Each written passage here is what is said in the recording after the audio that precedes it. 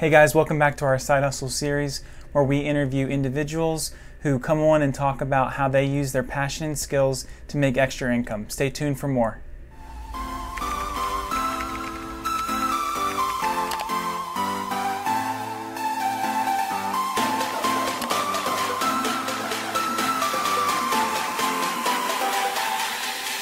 Guys, we are going out of state. Once again, we're going across the country. We can't really stay in Pennsylvania, it seems. We're going to San Diego, California.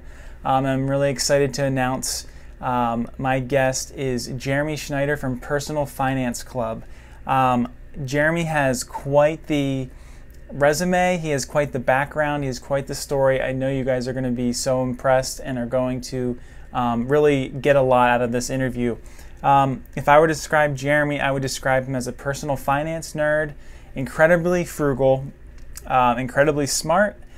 Like I said, he lives in San Diego, California. So without any further ado, hey Jeremy, thanks for joining me today. Hey Sean. It's an absolute pleasure to have you on today. I started following Jeremy several years ago on social media, and because he just has this really cool story.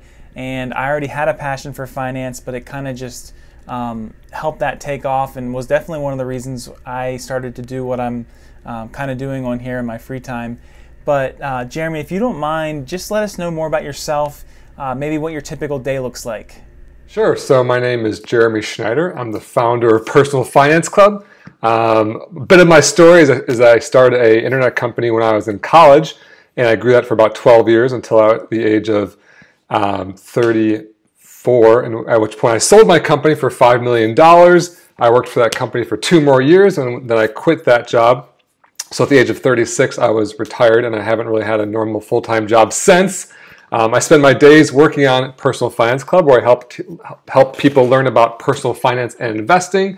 I'm also working on starting a new company right now. I coach high school beach volleyball. I hike and work out and do photography and hang out. I don't know, my days are pretty unstructured, but I'm doing a lot of stuff that I like to do. I love that you're at the point where you're able to just do the things that you like to do. And so that's great, and you've really set yourself up for that. There's so many things I want to get into, especially that whole deal with selling your business for $5 million at the age of 34. I'm not even 34 yet, I'm 33. I can't even imagine having $5 million in the bank at this point. But we'll come back to that. I'm a high school phys ed teacher. There may be a few students out there watching this, who knows, just for anyone. What's something you know now that you wish you knew when you were back in high school? I think the big lesson I've learned from real life is that I kind of had wrong in high school. Is I thought that when I was in high school, I thought that being successful was about being naturally talented and not having to work very hard and having a lot of success come to you. And that is not how the real world works. The real world is the people who hustle and work the hardest are the most successful. And so I was kind of like a smart kid in high school, and there's some people who just tried really hard, and I was like, oh, they're tryhards. That's not cool to have to work that hard. But those are the type of people who in real life just keep driving and keep learning and keep succeeding and keep figuring stuff out. And if you keep pushing over and over and over like that over long periods of time, you become super successful. And so I think that that's the misnomer, that if you just kind of let things come to you easily, that's how you find success. But in reality, the real world doesn't recognize laziness. It recognizes hard work over long periods of time. All right, guys, did you hear that? If you're a high school or college student, or really anyone, once again, don't be lazy, especially during this quarantine time. Get out there and do some things. I know a lot of people think that they just think that things don't matter right now. They think the real world's a long ways away, but it clearly does. So let's kind of just go back. I know people that maybe don't know you. Let's talk about your renovated garage that you used to live in. And I know you recently bought a place of your own. But why did you live in the renovated garage, and how has that transition been to the new place that you're now in? My entire life up until about 2 months ago, I was a renter. I was living in a garage that belonged to my friends. I was converted to a pretty nice apartment. The garage thing is a little bit of a fake deprecation ever. But yeah, I finally decided to buy a condo, which is very nice. You can see it behind me. I did it for every reason except financial reasons. I think that this has been a terrible financial decision. It's very expensive. My monthly expenses have gone up despite not having a mortgage. I bought this condo in cash, but between property tax, utilities, insurance, maintenance, all this stuff that you have to pay for, even if you own the home outright, it adds up to more than my rent was, which is crazy. But I did it because I wanted to have a guest room, I wanted to live closer to the water, and I wanted a little bit of a nicer place, and I was getting older, and I didn't want to live in a garage my whole life, and so I wanted nice things for myself, the same reasons everyone else did, and I could afford it, which is why I made the decision. But generally, it's been a terrible financial decision. I can totally understand that. Not that I live in San Diego, but I know it is incredibly expensive to live there. Tell us a little more about your dealings with real estate. I know real estate was part of your original business that you sold. What other opportunities are there with real estate that you're working on? Sure. So I really think there's kind of two best things to invest in. One is index funds, which is basically buying the entire stock market. And the other is investment real estate. And I say investment real estate to differentiate from primary residence. This place you look at behind me is not making me any money. It's costing me a lot of money. It is not an investment. It's a liability. But I do own another property with a friend. It's an Airbnb. And so we have renters in there all the time up until this coronavirus thing.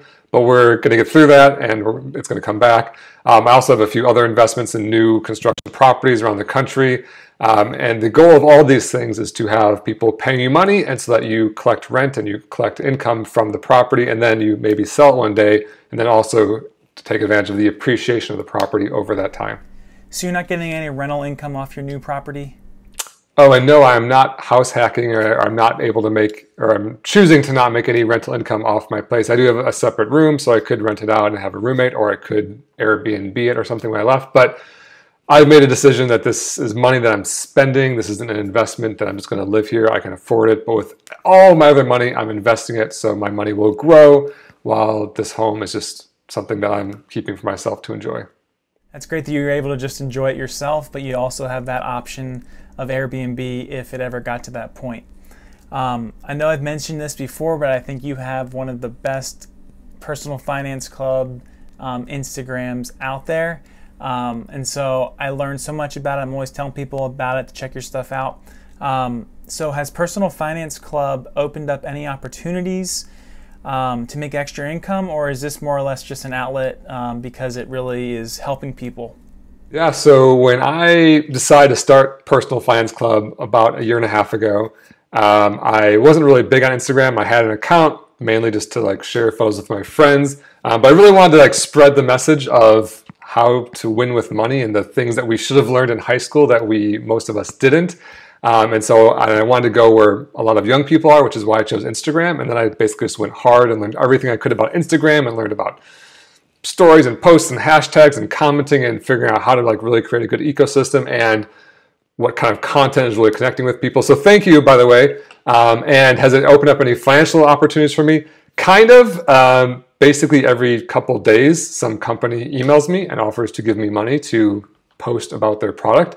I've said no to every single one of those. I've never accepted a penny yet for anything I've posted on Personal Finance Club, mostly because it's just companies that just want me to shill for them, and they're in the financial services space. And so if I'm giving information and trying to help people learn about about personal finance, but I'm getting paid by certain companies, I feel like that's a big conflict of interest. So I have personally made a decision not to do that. And I'm very fortunate to be in a financial position where I don't need to take money in order to eat right now. So it's been fun. I've been recognized a few times when I'm out. When I go to a personal finance conference, tons of people know who I am. So it's definitely, I went from being anonymous to being slightly less anonymous. So that's been fun, but it hasn't made me any money yet. I've literally made zero and spent a few $1,000s on things like t-shirts and websites and whatever. So far it's just been an altruistic endeavor to help people, but there might be an opportunity at some point for speaking engagements or non-financial services partnerships where I can make some money. Well, I will always tell people to check your content out, because I know that your thoughts and ideas on investing are very similar to mine. And so are there any other side hustles or projects that you're working on? Yeah, I think that there's another kind of misconception I had when I was younger was that I was going to start a company and sell it and then basically declare victory at life and then you're done. But then what? Do you just watch Netflix all day? And so it turns out that I think people like having a little bit of tension or something to be working on and working towards in their life, which I'm still doing, one of which is Personal Finance Club. I'm also flipping houses with my buddy, one of which is now an Airbnb that we work on. I also have a little website that I built years ago that generates some money. And I'm building a new website, a way to play games on a shared board with video chatting with your friends. So you can all enter a same game room and all see each other and all play board games or card games or trivia games all together. That's going to be released pretty soon. I haven't announced what it's called yet or anything. So yeah, I'm always working on something because I think that's fun and I like doing things that are cool and helping people. And I think that it's like a great way to make money, even if you have a full-time job and you work on your side passion project. I think that's awesome. Man, flipping houses is something I really want to do. That's awesome. And then you have this new website. It really kind of seems like you have a lot of experience in software design, website design, something I wish I would have gotten more when I was younger. But these experiences that you've had in college and internships have been a major factor in your success. So let's just talk a little bit about FIRE. So FIRE stands for Financially Independent, Retire Early. And besides these passions or things you are doing, you are absolutely on fire, what we would say. So how has that been, and how has the coronavirus impacted you and your portfolio? Yeah, I didn't really know the term FIRE, Financial Independence, Retire Early, until recently. And so I think I was kind of seeking out financial independence before I really knew what that was called. For sure, being in technology is a very good thing right now. Everybody needs technology. Every industry needs software, tech websites, apps, whatever. And so people who can build that stuff are in very high demand. So if you're in high school and you're thinking about what career to go into and you want to make money, I think that's a great one. How has coronavirus affected me financially? I think the biggest impacts it can have on people right now are basically health and finance.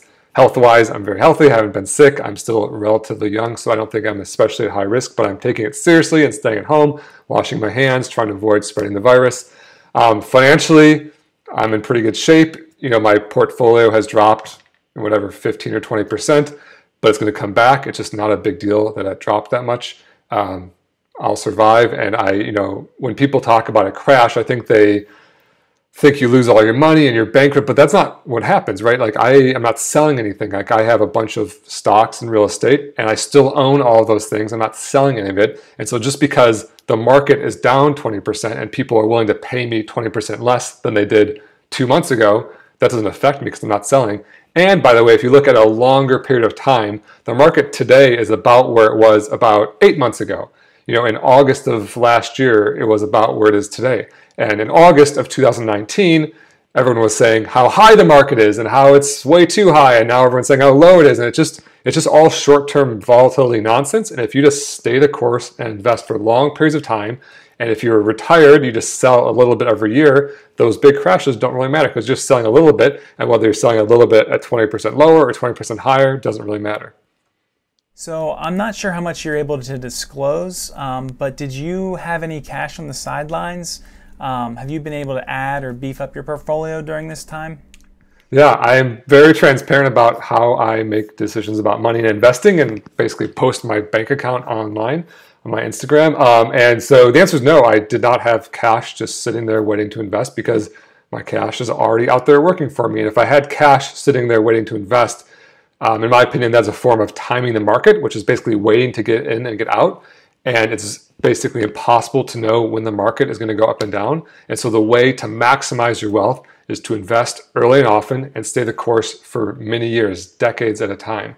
And so my money was already in, and the fact that it went 20% down doesn't matter because if I had kept that cash on the sidelines, I maybe would have missed a 100% run up to wait for a 20% down. And then I might have missed the 20% down because I went back up and I was waiting for 30% down. It's just very hard to know what's going to happen any given day and where those bottoms are.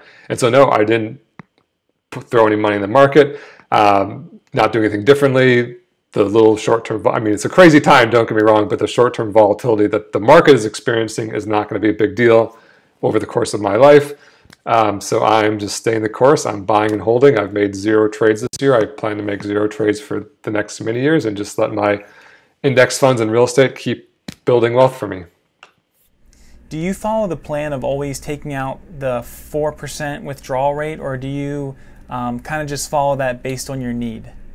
Yeah, so the 4%, as they call the safe withdrawal rate, is a commonly accepted amount of money that you can take out of your invested portfolio every year and be very likely to ever fully, go broke or have your portfolio go to 0. I'm not, it's just not that scientific for me because I've got some real estate, like that Airbnb is generating basically enough money for me to live on. I've got some dividends coming in from index funds. I've got some other real estate that's paying money. So I kind of have money coming in every month that's like enough for me to pay all my living expenses, which is way less than 4%. So I'm living on maybe 1.5 to 2% of my invested portfolio each year. And then the rest I'm just letting grow. And so, if I had 100% of it in index funds and was taking out 4% a year, that'd be fine. I think I can live comfortably on much less than 4%, so I just choose to have my portfolio grow faster. But more so, it's just not that like scientific for me because I've got these other sources of income. But yeah, generally speaking, I spend less than 2% each year. That's great that you can live off of less than 4% of your portfolio. And I'm excited to continue to check your portfolio out in these next couple months. And if you're interested, you should definitely check him out on Instagram. So Jeremy, where can people go specifically to check out your content and just really learn more about you? Yeah, so most of the magic happens on my Instagram account at Personal Finance Club. The logo looks like this. I also have a website, personalfinanceclub.com. I have a YouTube, Personal Finance Club. There's a Facebook, Personal Finance Club. Yeah, that's where I'm making the magic happen. Love it. Jeremy has had some extremely great success on Instagram with over 70,000 followers. So the last thing I want to do today on our interview is, and I've done this with all my other guests so far, I'm going to ask 5 quick questions that you have to give me a 1-word or quick response to. Are you ready? Okay, I'll do my best. All right, let's go. Your favorite aspect of your side hustle? Challenge. Who has been your greatest mentor or influence on your life? Jack Bogle, the founder of Vanguard. One thing that not too many people know about you? I used to be able to run very fast. I ran a half mile in 1 minute and 49 seconds in college, and I still hold a school record at the University of Michigan for track. The best thing to do or see in San Diego? The beaches. And last, your favorite thing to do in your spare time? Play beach volleyball on the beach. Those were great answers, Jeremy. I even fact-checked before you said it because I knew you were a good runner at Michigan, so I figured it would probably come up, and that is correct. He is a record holder at Michigan, so it's pretty impressive. I am a Penn State fan, though, just so you know. I hope there's no hard feelings. I kind of just want to give you the floor, Jeremy. Share anything you wanted about yourself or just your overall message to anyone who might be listening to this. Sure, I'll just end with my 2 rules of Personal Finance Club. That's how to build wealth. Rule number 1 is to live below your means. And rule number 2 is to invest early and often. If you do those 2 things, you will be wealthy. If you don't, you will stay broke. Those are 2 really important things, and I hope even if you don't get anything else out of this, I hope that you can take those 2 things to heart. I'll make sure I post them in the description below. Jeremy, once again, thank you so much for your time. I hope you guys enjoyed hearing him, and don't forget to check him out. Make sure you follow him on Instagram at Personal Finance Club. And if you're interested in being featured on Gym Class Finance, please reach out to me or I'll reach out to you. Thanks for tuning in. Remember, it's that simple.